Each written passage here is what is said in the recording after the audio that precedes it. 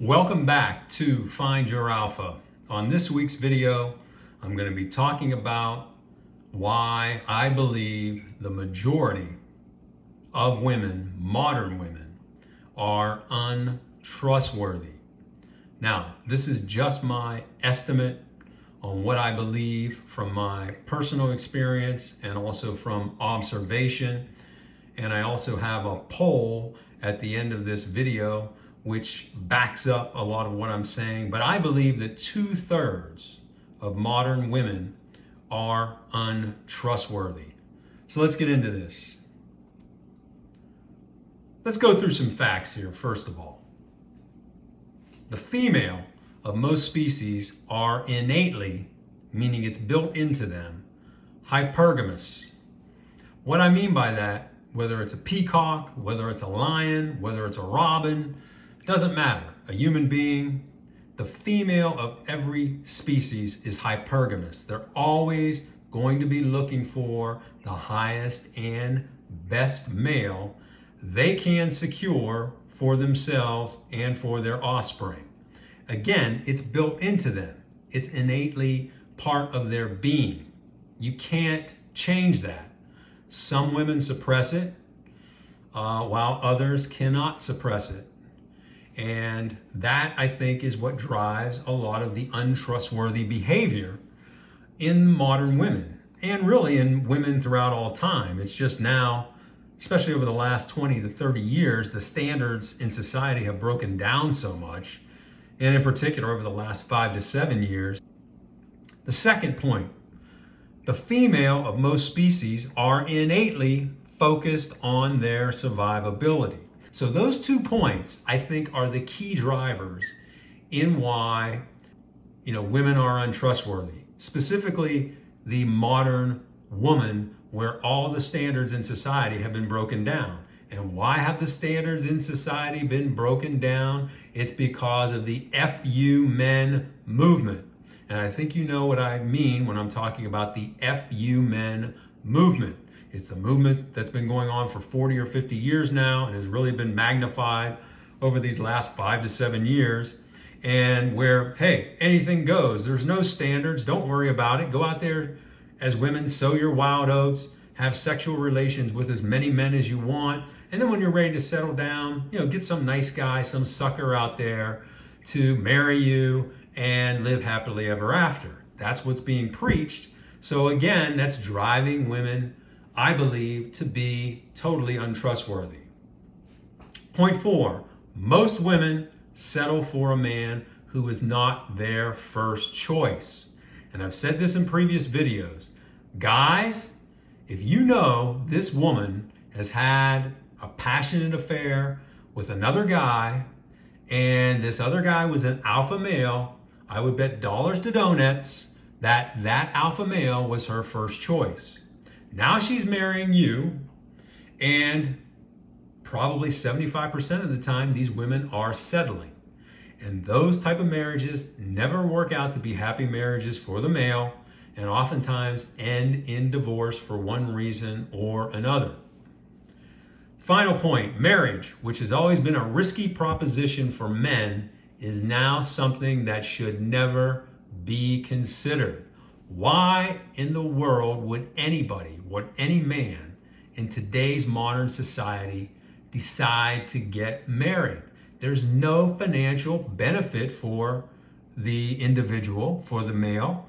There's no really personal benefit, because if that ends in divorce, and like almost 60% of marriages now end in divorce, the man is going to come out on the short end of the stick probably 90% of the time. He's going to give up 50% of his fortune, more than likely, depending on the state. If he's got children, those children are going to be probably put primary custody to the female, regardless of her situation. And the poor guy, what does he get for it? Nothing. If you want to have children, there are ways to do that. I mean, you don't have to be married. You can still have that relationship with the woman, care for those children, have some kind of an agreement with her where you provide her support, provide the children with support. You don't have to get married in order to have children. And I think the biggest driver for many men out there is that the society norms have been so for, going back hundreds of years, to get married, to pair up. And I would say, if you'd roll back the clock 50 years, I would say, you know what? I agree with that. All heterosexual men should get married. But in today's modern society, where all the standards have been broken down, my suggestion to all men out there, to all young men out there specifically, is don't get married. There's other ways of achieving your personal goals in life, like having children, without the need to get married. All right, now here's some of the backup information that I have that kind of supports my theory on 2/3 of the women out there are untrustworthy. This was a poll conducted by onepoll.com back in 2014. So this is like 8 years ago. And I think this poll was conducted for the Daily Mail or some other large publication.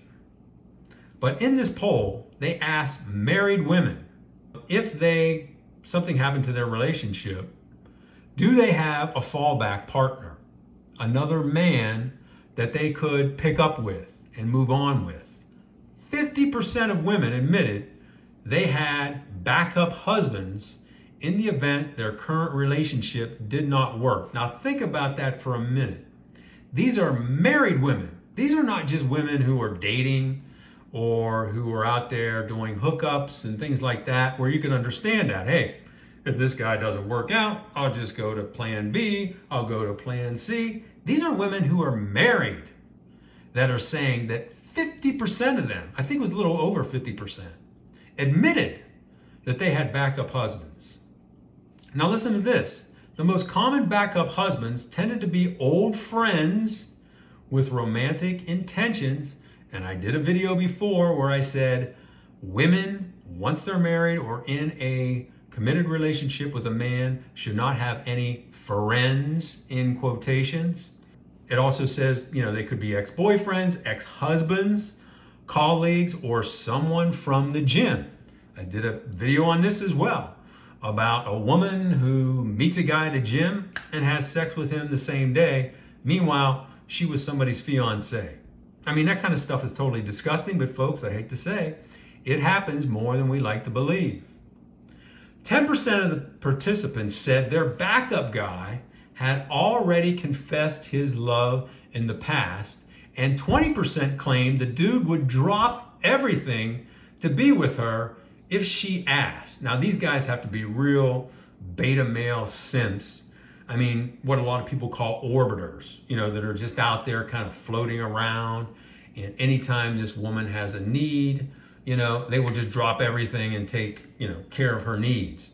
Now, who in their right mind, a strong man, would never do that? Who's going to wait around for a woman until she says, oh, I'll take you now. You can be my sloppy seconds or my sloppy thirds.